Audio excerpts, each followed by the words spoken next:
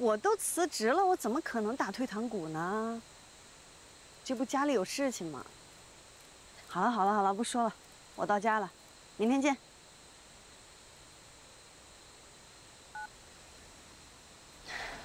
瑶瑶，爸，你怎么来了？就是到处找你呢。哎，我随便走了走。是明天就要回去是吧？啊，我坐新伟哥的车一起走。好，你看这次你回来，里里外外的忙，还想方设法要躲着我，怪累的。我哪儿躲你了？我没有，我就是想自己一个人想想，静一静。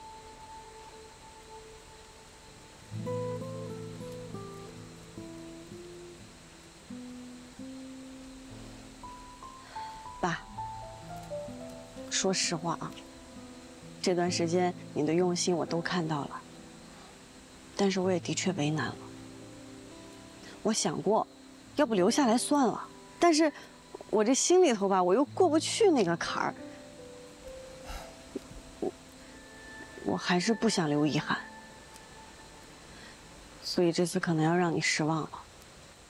但是我保证，未来我一定会通过我自己的努力，让你们为我感到骄傲。好，好事情，把话说明白了就好了嘛。你看这段时间，我们两个都憋在心里，都快憋出病了，是吧？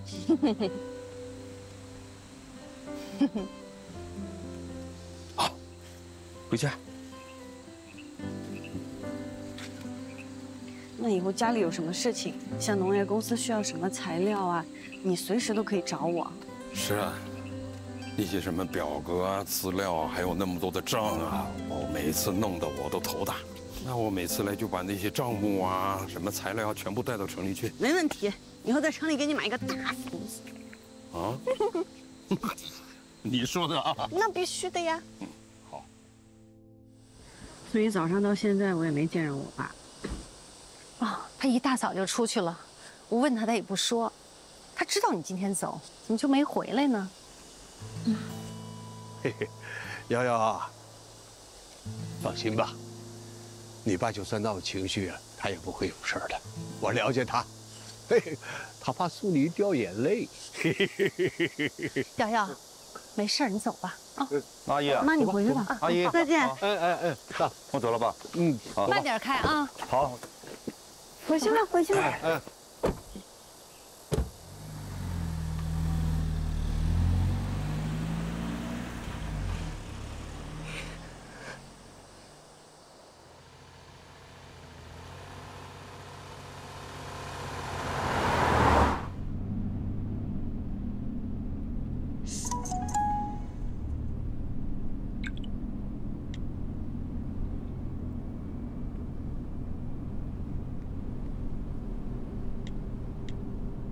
穷家富路，照顾好自己。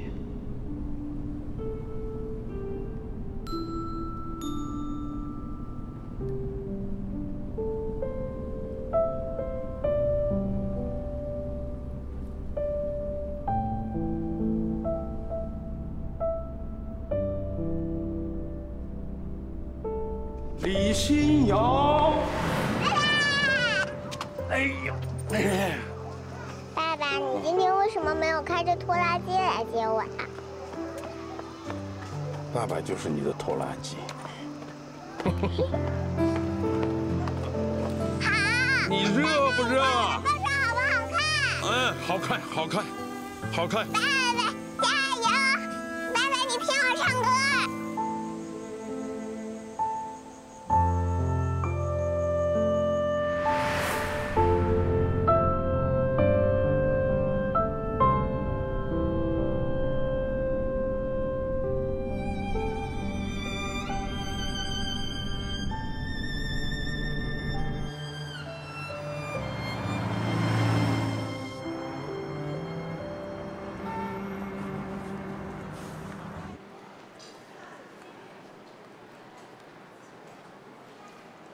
哎，您好。哎，您好，请问许？新瑶，是你啊！好久不见。班长，好久不见。我还以为你回家扎根了呢，没想到在这儿碰到你。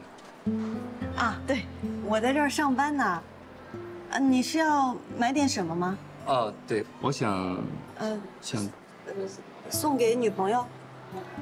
哦，不是，送给我妈。那我给你推荐推荐。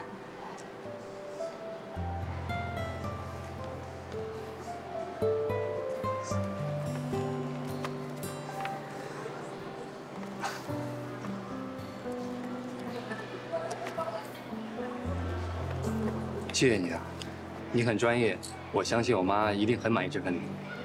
谢谢。啊，对了，这个是试用装小样，送你了。谢谢谢谢。啊，对了，下个月咱们班同学聚会，你收到通知了吧？啊，收到了。现在大家都忙，早通知早做准备。我作为班长，必须再郑重的邀请你一次，你这个团支书可不能不来呀。来来来。啊，行，那我还有事儿，先走了。啊，好，你先忙。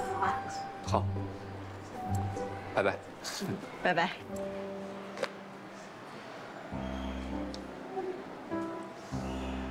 瑶瑶，瑶瑶，过来一下。你这也太大方了吧！一下子送这么多东西啊！他不会是你那个白月光吧？你别瞎说，陪我说说啦。忙你忙你。不好意思了。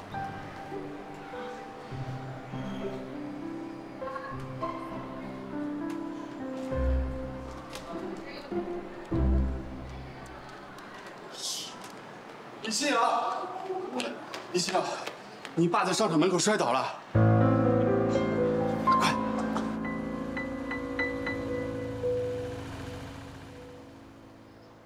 把这个伞都给我加进来。加这儿。不是这样加，要取出来。哎呀，哎呦，行了行了，我来帮你弄。哎呀，你该睡了，都这么晚了啊！好了好了，我来吧。爸，你怎么还在弄资料啊？就是说他也不听。哎，你快回去休息，别弄了，别走吧，休息吧。我没事儿，跟你们说了没事儿。他明天农业公司还开会呢，我今天不把它弄好，我心里面没数呢。不行，医生说。还有这个，哎呀，行了，明儿我替你去。行了吧？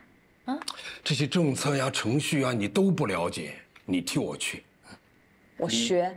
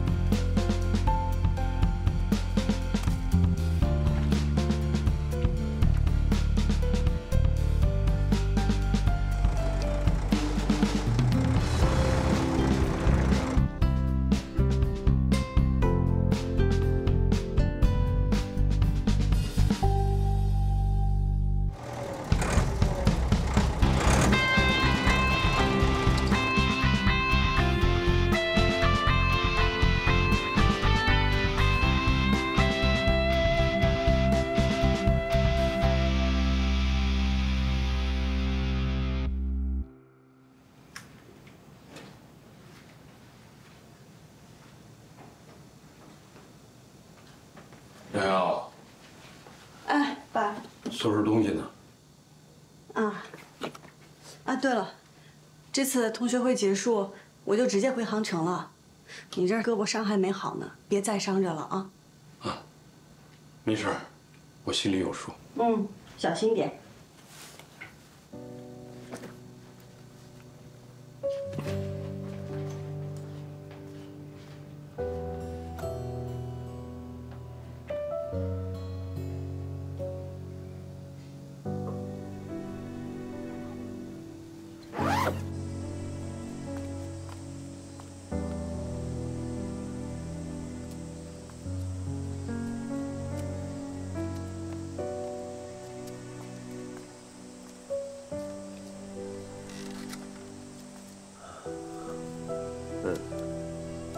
说。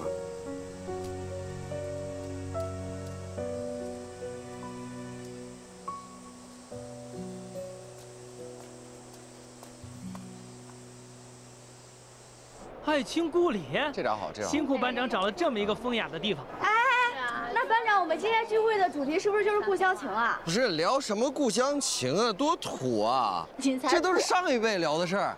你说咱们好不容易走出去，谁还愿意再回去呢？哎，新瑶，我听说你一直待在老家，跟你爸一起种地，跟我们说说你的体会呗。不是吧？哎呀，这有什么好说的呀？那肯定是迫不得已而为之嘛。要不谁愿意当农民啊？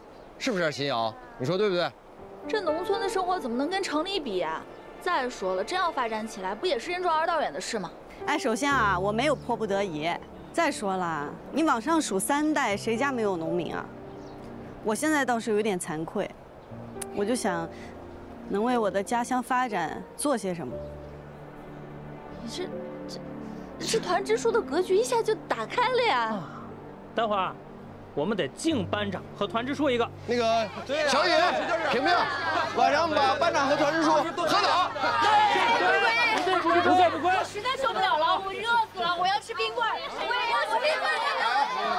这个农历这个，我的钱包在你那儿。请我吃呗，一起。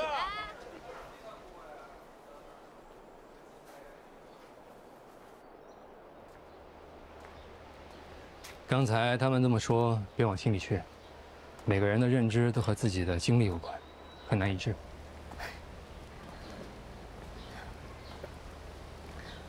我小时候啊，我爸都是在地里直接干完活就开着拖拉机来接我放学的。其实当时我心里，一方面觉得有点丢人，另一方面我又很讨厌那些笑我们的同学。当时我就发誓啊，我一定要混出一点人样来。后来，在城里上学、工作，再后来就沉迷于创业。但是我每次回去啊，我看到我爸还有其他叔叔伯伯他们在田里耕作的时候，我就觉得说不上来那是什么感觉。敬佩。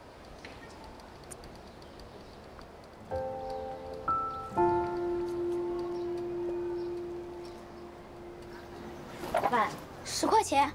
10块钱是吗？对。给，这边欢迎下次光临。再见。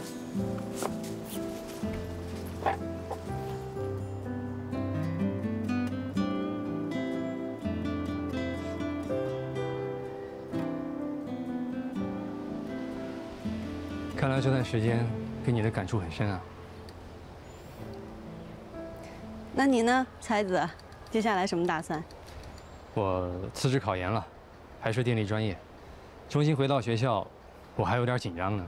哎，那挺好的呀，在哪儿啊？北京。好远哦。是啊，现在大家都天南海北的，不过好在我们还可以打电话、发信息。我要是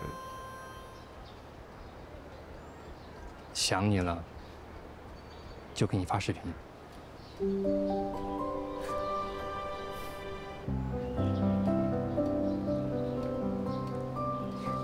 常联系。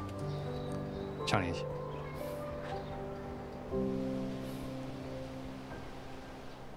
学农哥家那150亩地，我是这么想的，你千万别勉强。你说现在社会服务体系不完善，短期内你还得投入设备，这得花多少钱啊？这事你好好想想再说。李书记，葛副书。我知道，爱国，学农哥这件事情专门找过我，他是想让我接手，我也很犹豫啊。你这么多的地，这不是开玩笑的，我就没敢答应他。这在一块长大的，他那脑子你还不知道。我是觉得对不住你。我没想到这件事情成了村上的老大难。之前想把女儿交回来帮我，也没能留下来。年轻人怎么想的，不是咱们能猜得到的。你要让他们思想有个转变，那得有个过程。你现在看见的未必是结果，你信吗？快下雨了。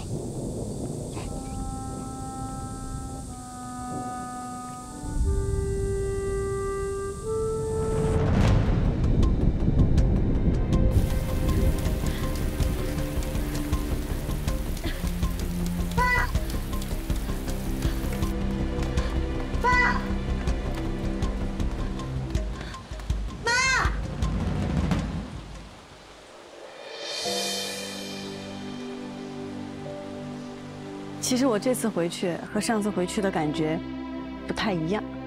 这次我跟乡亲们一起在田里干着活，有风吹过的时候，我们就直起腰，风吹在自己身上，那种感觉很幸福，充实的幸福，以前从来没有过的感觉。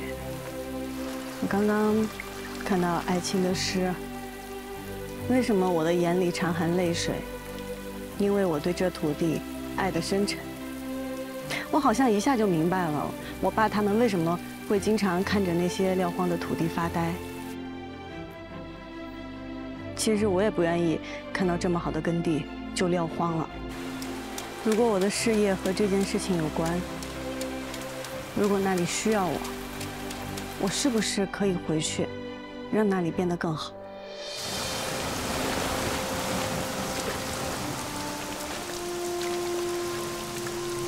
这雨是越下越大了，你动作快点！你动作快点！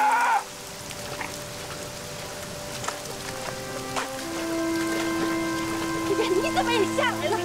现在正是这个水稻分蘖的时候，要不赶紧把水放了，今年的庄稼就完了。快上去，你的胳膊那个样子不行。没事。哎呀，你手都没好，怎么就来了你？怎么答应我的？瑶瑶，你怎么来了？我来帮你啊！我是说，你怎么回来了？我回来帮你，我不走了。瑶瑶说她不走了，回来帮我来。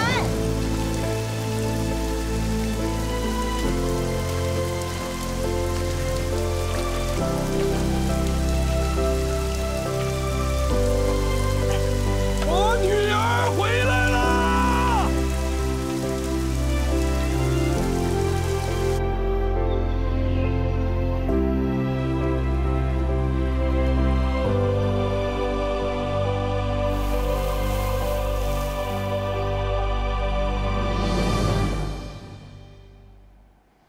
瑶瑶啊，这150亩田地就交给你了，好好干啊！不然你爸，他饶不了我。叔，你放心，你就安安心心的去做你的城里老头。但是这个你要收着，我们1人1份。哎，那这个事儿是你去跟你爸说，还是我去说呀？我去吧，我们一会儿正好收稻子。哎呦，那你可得挑个好法子说。这么大的事儿，我怕你爸一下就接受不了，你知道吧？放心，放心，我知道啊。那行，那我回家等你的好消息。走了，瑶瑶啊。哎，你慢走。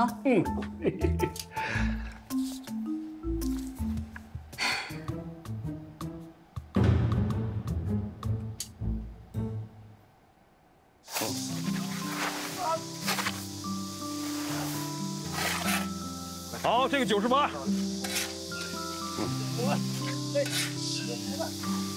行。好，好嘞。爸爸。哎。今年大丰收啊！你算的数真准。是啊，你爸爸我种了一辈子地，这稻穗在手上一捏，心里面就有数了。你看看多少？来。哎。啊，92。我觉得我们明年会更好。那是，像我们父女俩这么一起干，肯定是一年更比一年好啊。我的意思是说，如果我们做一些改变，一定比现在更好。改变？不愧是我女儿啊，这刚刚回来1年多，就已经有想法了，好得很。98。吃饭了。哎，好，大家先吃饭，吃了饭接着干。快吃饭去，吃饭去，吃饭去。瑶瑶，正好咱们边吃边说，爸爸想听听你都有什么想法。先吃饭吧。在我回来之前，你手上已经有100亩地了，之后你又把那些抛荒的地都收了，林林总总加起来差不多200来亩吧。我回来之后，我又流转了一些土地，有300多亩了。你有没有想过，我们如果把这些分散的地连成一片，会不会打开一个不一样的局面？局面，这读了书就是不一样啊！爸爸怎么也想不出这个字儿。局面不错，局面大好。这不是重点。我一直在想一件事情啊，如果把那些中间的田地都流转在一起，就像七巧板一样，把它拼成一整片，彻底形成规模化种植，经过统一改造，把它们全部变成高标准良田。我们用更现代化的方式来管理。瑶瑶，要是这样的话，这可不是一个小数字啊，要好好考虑考虑。我算过了，如果我们真这么干，差不多将近1000多亩水稻田吧。到时候我们引进新技术，智能化的农业设备。我跟你讲，那个无人机到时候在田间巡逻。瑶瑶，你等会儿。爸爸就想问，你这件事情，这么大的一件事情，你算过没有？得花多少钱？啊，就单是土地流转这一块，100万。100万。瑶瑶，我和你妈妈一辈子也没见过这么多钱，我不同意，根本不可能的事情。哎，我先问你，你这100万你到哪里去弄去？首先，我跟学农叔已经签合同了，他们家的地已经流转过来了，而且我最近也已经在跑贷款了。贷款？你一下子贷这么多的钱？哎，没事。你贷这么多的款，你都不跟家里人商量商量，你就跟方学农你们两个就……哎呀，不是。哎，你看你回来这1年多，我们手上的土地都忙活不过来，你突然要搞这么大的规模，那些什么新设备、新科技，你说飞来飞去的，你1000亩地粮食就长出来了，怎么可能？这种地真不是一件简单的事情。还有，你这100万贷款，你怎么还？加上利息，你怎么还？还不起怎么办？爸，我绝对不同意，根本就不可能的事儿。别着急，你听我跟你。方学农，哎呦，这事可太伤事儿了呀！爸爸，方学农，给我站住！方学农，你给我站住！哎，你还追啊？你能跑多远？你能跑出这个村子吗？你跑出了这个村子，你能跑出大同吗？方学农，你给我站住！哎呦我的天哪！方学农，哎呀，小徐，我这个心脏真受不了了。方学农，平日里是爱戴你、尊敬你，叫你一声哥。100万呐，你这不是把我们摇一摇吗？学农哥，哎，你装吧，接着装，这么浅的水，自己起来。哎呀，别装了，你起来吧。哎呀，不，来了！哎呀，起来！哎呀，跟你说了，这水很浅，就到膝盖呢。爸，你们俩。这水就到膝盖。哎呀，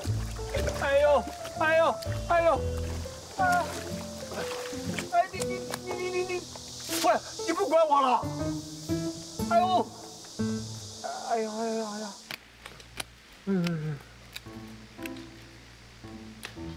哎呦，我这腰怎么越来越疼了？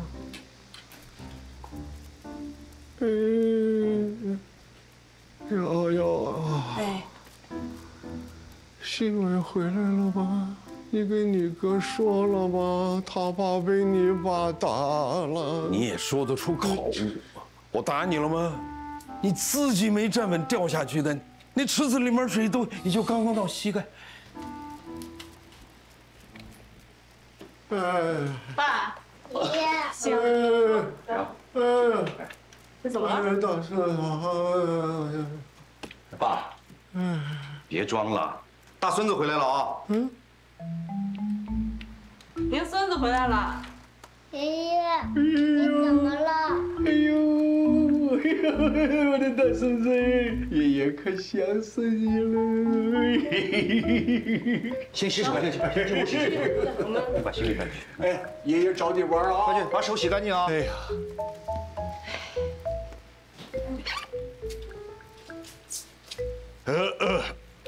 那个啊，这个事儿啊，不能怪瑶瑶，也不能怪我，是不是你把瑶瑶叫回来了？你说，他要是把创业的劲儿用在种地上，肯定比你强，这话是不是你说的？可结果呢？天天把人关在办公室里，这个资料那个材料，把人耽误了。人家瑶瑶需要发挥的空间，我这当初的就帮他一把，你还打我，我都，哎，儿子啊，你给我评评理。这孩子说我打你，我打你是这个样子吗？瑶，这事儿你这么先斩后奏，欠考虑啊。你怎么着也得问问根部叔的意见，对不对？爸，你别生气了，我们再商量商量。这有什么可商量的？1000亩地谁干得了？都没有嘛。瑶瑶，你刚刚回来才1年，你要整这么大的规模，不可能的事情。我说你们2个签的那个合同是不作数啊，回头把它解除了。哎，那不行，哥夫，大不了我不走了。我跟你，咱们2个一起给瑶瑶保驾护航，大家一起干，这样行了吧？你拿什么保驾护航？不是你不是就爱跟我讲道理、讲情怀吗？怎么到女儿这个事情上你就退步了呢？是不是瑶瑶？说，爸，哥，这个事我得干。首先，我是回来创业的。我不是回来养尊处优的，我更不是回来啃老的。我们现在的确是面临困难了，遇到麻烦了，我们要想办法去解决呀。我头2天已经去镇上的农机所和社会服务中心了，还有信用社，贷款都已经批了。我今天就是想着，我们大家能坐在一起，把那些分散的土地想想商量着怎么样做一个合理的规划。好了，瑶瑶，你先跟我说。贷款这件事情是谁批的？我找他去。谁批的？东哥，新维回来了，真回来了。老米来了，李书记刚到啊，刚进屋。哎呦，太好了！您坐，您坐，您快坐，快坐。你爸没事儿，我知道是。坐，老米。说什么呢？我在问他呢。1000亩地啊，这么大笔贷款是谁批给你的？我批的呀。我签的字啊，怎么了？我支持瑶瑶迈这一步啊。我给你倒杯茶吧。哎。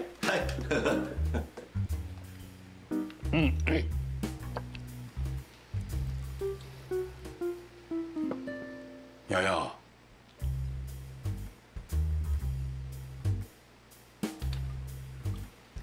好，我知道了，你都打定主意了，我说什么还有什么用吗？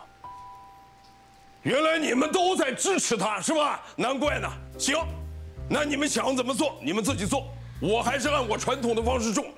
话说头里，井水不犯河水，各种各的，免得到时候混在一起算不清楚。李新瑶，我这个当爸爸的既然管不了你。那我就不管了，有什么事情你自己担着。葛夫，葛夫，你干啥？你干嘛？哎，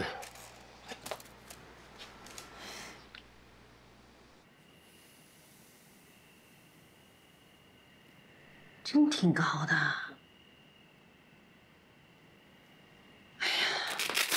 你呀，就别生气了啊，跟他好好聊聊。好好聊什么？啊，聊什么？哎呀，我睡觉去。哎呀，我知道，你不就是生女儿那点气吗？那件事没跟你说，他就跟方学农商量了嘛。你别在这儿和稀泥，这不是开玩笑的事情。种地呢，1000亩地。哎。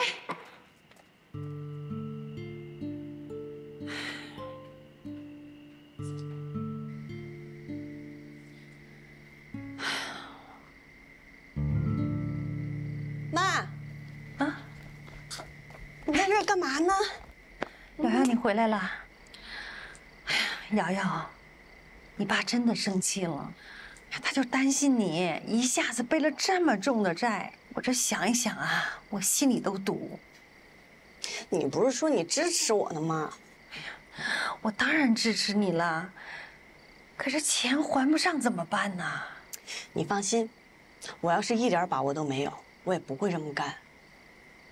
相信我。好了，你也早点休息吧，啊。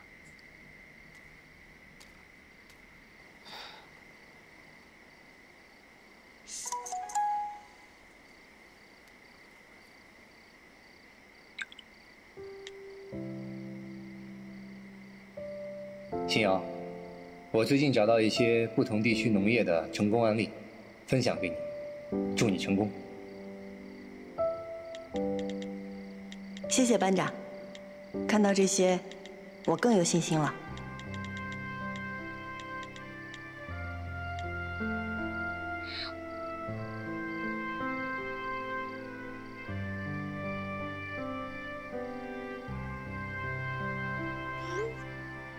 别灰心，你正在干一件伟大的事儿，我相信你。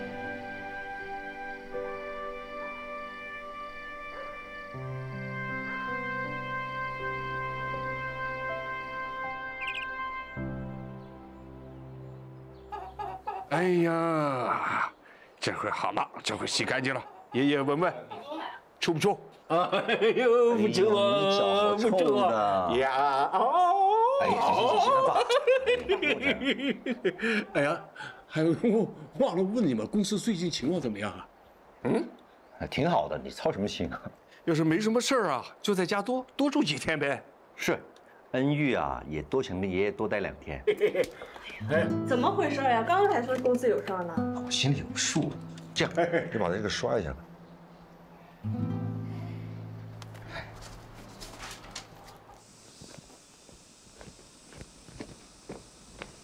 秦小美，你教的好女儿。哎，你怎么回来了？一大早哪儿来的邪火啊？活干完了？干个屁！约了几个人8点半到齐，一个人都没来。那怎么回事啊？我也想知道怎么回事。这么烫！我打电话一问，说瑶瑶召集人手忙活果木上山的事情，他工钱开得高，都跑他那儿去了。我说你们不能这么不讲信用吧？人家把电话给我挂了。哎呀，那就干脆跟女儿一块儿干不就完了吗？哎呀，眼看就插秧了。你还在那幸灾乐祸的，哼，都是被你宠的，主意大得很。哎呀，行了，爸，妈。哎，瑶瑶回来了，来，看你爸被你气的。我没生气，我没生气。来，我去倒水。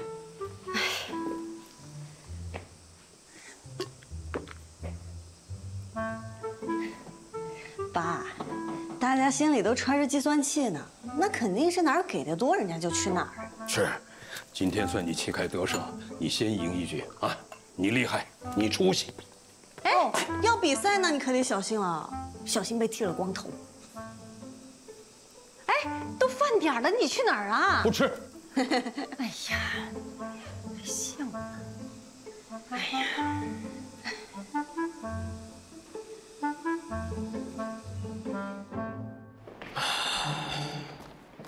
姐，我是看明白了。老胡家这100多亩果木林是挺尴尬，正好卡在中间，把地全割开了。对，别的果木大户我都已经谈妥了，一种一栽的工作也已经开始了，灌溉渠一改道，就成了。所以老胡家他们的田很重要，就差这小200亩、1000亩的规模就形成了。姐，你就踏踏实实的去盯着你那块平地，老胡家就包我身上了。但是，我有一个小要求，你能不能来啊？不是，我没说是什么呢，姐，你让我先说完。你说。那个，你那套智慧农业的东西要是搞好了，能不能加我一个？没问题。那我先忙去了，快去搞定。好嘞。这家伙，就是跟你说，就这一回，您就当帮我了。哦，干嘛那么大声啊？哦，您要吓死我呀！我叫。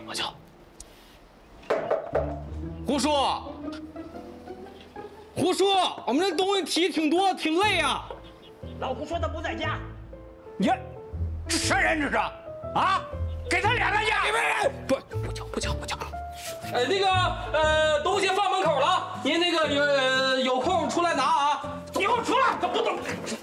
你这什么人这？你给我等着！你等着什么呀？叫你来帮忙的，你怎么还吵起来了呢？胡叔，我这给您带好吃的来了。咱有什么事聊聊？咱聊开了，您总得了解了解嘛。胡叔，那这样，我把东西先给您放外边，您有空拿一下。您先歇着，我明天再来啊，叔。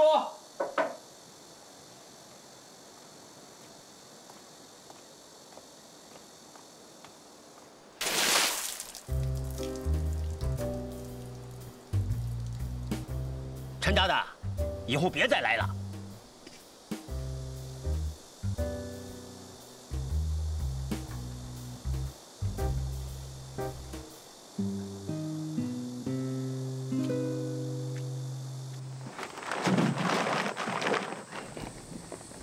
哎呀，这路修不好啊，车上不去，果子运不下来，有人答应上山，那才怪呢。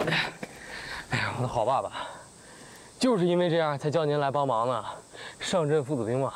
就咱们两个人修啊，这得修到猴年马月去。爸，这条路啊最难走，怎么也得先通车呀。但是修路啊2个月就能通车了。咱们只要是真心为农户、为农村着想，这事儿有商量。哎，这孩子，来喝点水来。哎。哎，出现！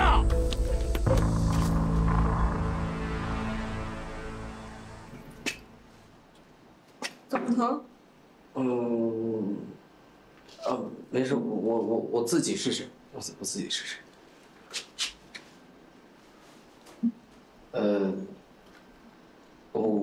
我一会儿再试。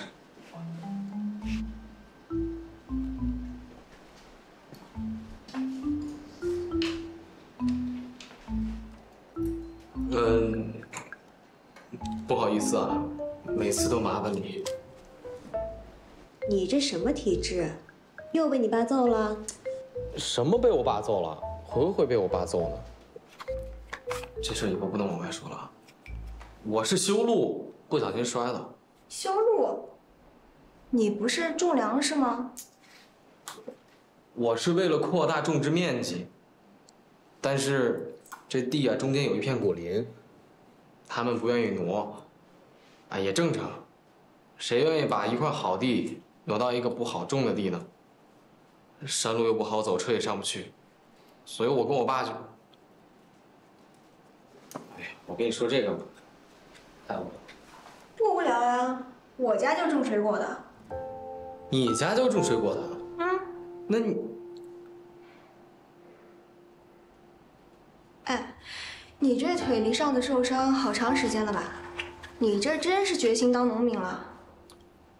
我不仅仅要当农民，我还要当一个好农民。行了，你这腿不能受力，我给你做个拐杖去。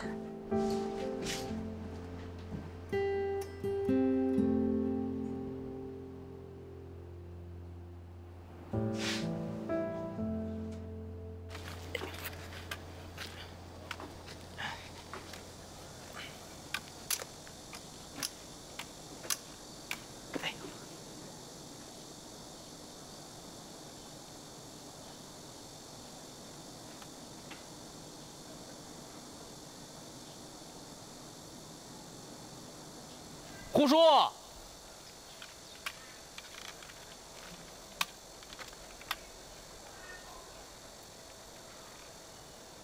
胡叔，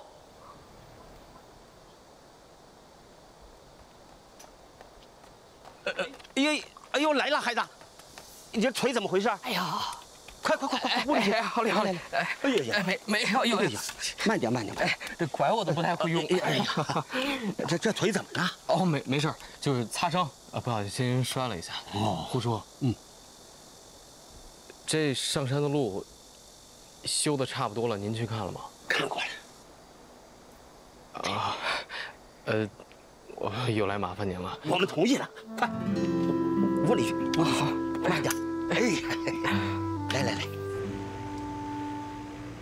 说实话，山上的地我们没种过，这上山下山都很麻烦，都是种地，为什么不挑沈星的种的？我们是真不想挪啊。不过，看着你们那么辛苦的为我们做这些事儿，我这心里呀，热乎乎的。政府又给了这么好的政策，李书记为这事儿又亲自到我们家来了一趟。我们要是再不同意呀，就不讲道理了。李书记啊，不是我老胡不配合，这人挪活，树挪死，好好的果木挪到那山上去，那个产量肯定有损失的。那不现在有政策吗？你一上山去，有经济损失，村里给你补偿啊。那点补偿还不够化肥钱呢。我这一听你就是一次动员会都没去听。我没去，我不爱听。还不爱听？你没有知识害死人。这每次都得我给你算这个账，你才能明白啊。我给你算算啊，规模化种植的意义是什么？是带领全村发展，收益归每一个农户。哎，现代化管理了，那个粮食啊增产增收了。你们把果木移到山上，所有的田都入股村集体，大户们种完粮给你们分红。你移栽需要人工吧？不用你出啊，村里花钱雇人啊。如果你有经济损失，村里还给你补偿，你是两头挣，两头有保障。这账你算明白没有？所以我们考虑好了，我们家的果林啊，挪到山上去。胡叔，您愿意挪果林，就是对我们的工作最大的支持。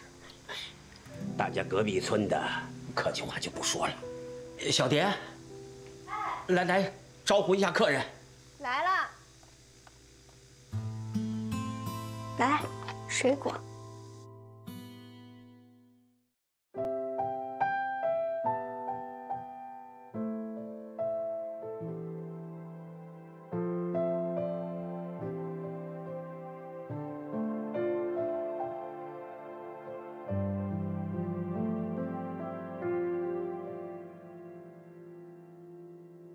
这封信给烟火中写故事的人，写如何拥护着平凡的生活，写你追过的星辰，回来谁在等，写同路，写晨昏，你和你的城，写你在迷雾渡口旁为爱长着灯，风和雨也未曾打败过你的真。